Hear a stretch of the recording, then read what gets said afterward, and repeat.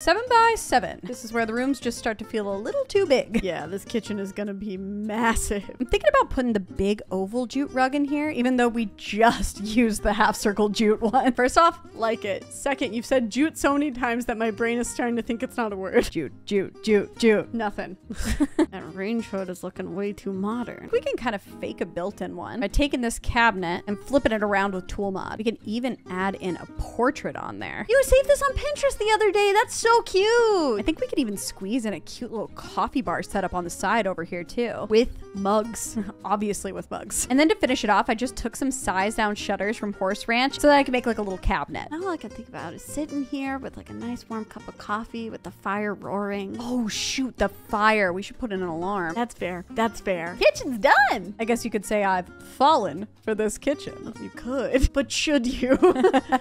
I already have.